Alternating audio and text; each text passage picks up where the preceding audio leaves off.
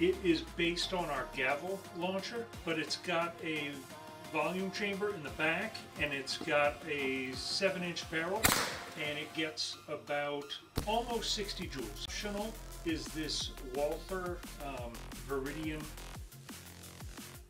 light, and it's about 500 lumens, and the profile starts in front and it blends back nicely into the handguard. Also optional is this Viridian green dot with a riser. We supply the riser, and this is from Viridian. The RFX 11, it's super small, but still gives a good sight picture.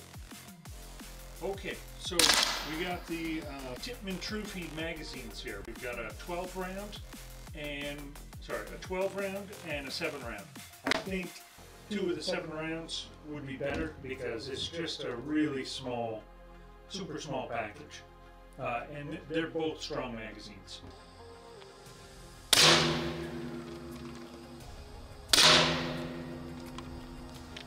We've got a Magpul hand stop right here at the front. That's so you grab the launcher here and your hand doesn't slip off the front. That way you won't shoot yourself in the finger. The trigger here is A2 tool steel.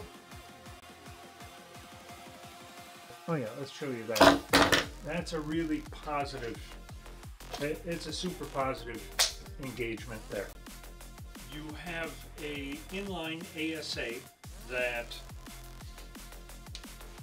you spin it like that to turn it on and off. It's a really well-tested system, and this one works great. Going down the line here, we have an 800 PSI regulator. We have one of our 9CI tanks here. There's the ASA, here's the regulator, here's the 9CI tank. These are super small, and we have a buttstock here that's 3D printed nylon. This is a Magpul K2 XL AR-15 grip right there. It wants to be more straight up and down, like an SBR. This is the new TYR launcher.